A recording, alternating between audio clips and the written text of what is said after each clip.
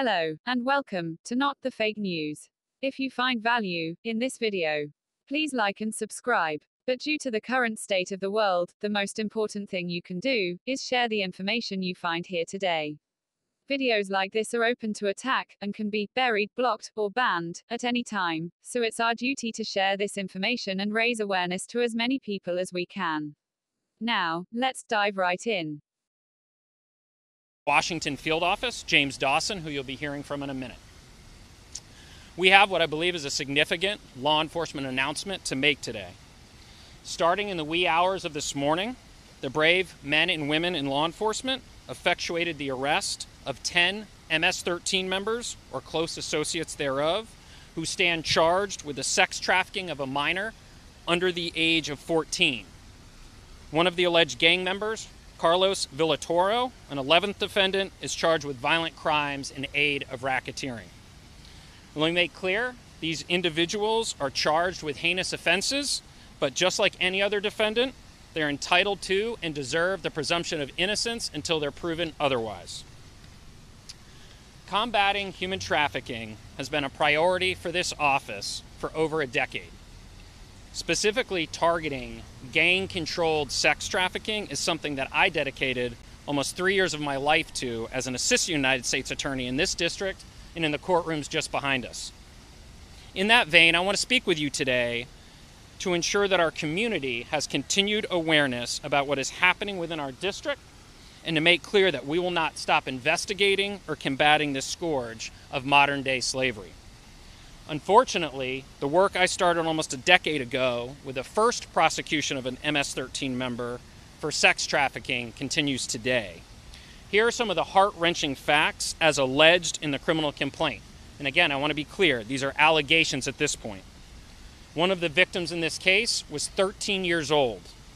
Let me repeat that, 13 years old, when she was sexually trafficked to paying pedophiles, sexually assaulted repeatedly by gang members, and beaten with a metal bat on multiple occasions. Further, due to the comprehensive nature of this investigation, we have communications between gang members, but how they were going to treat this 13-year-old victim. This text message dialogue can be found in the unsealed complaint. And I quote, "Tell him to come. I'm dying to hit that daughter of a bitch with a baseball bat. A homeboy in El Salvador wants to watch what happens."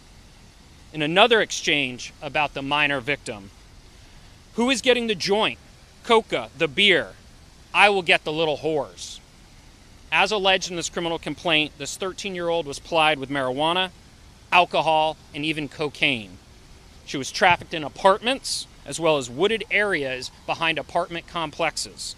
This took place in Virginia and Maryland.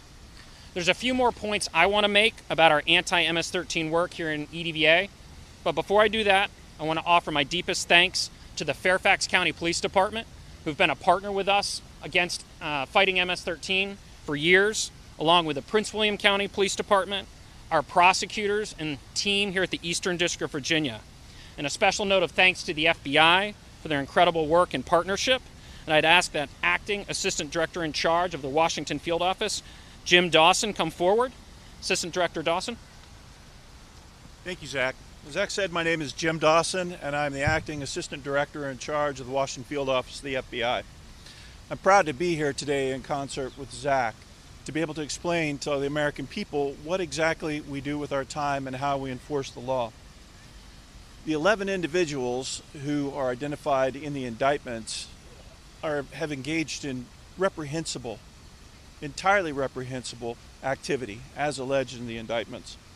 They took advantage of children. They extorted them for profit. And in this case, they traded minors for drugs and for cash. Along with the United States Attorney's Office here in the Eastern District of Virginia and with surrounding offices, we will continue to do everything that we can to combat violence and to combat the activities of MS-13. MS-13 in Northern Virginia is known to be one of the area's most violent and deadly gangs.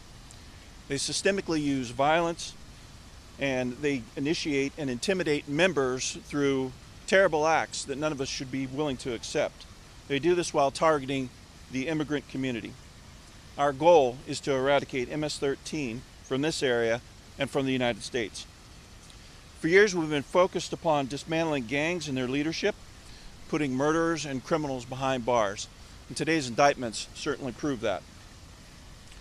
Crimes against children will always be a priority to the FBI and to our partners, because we're charged with protecting all of America's people, specifically those who are incapable of protecting themselves.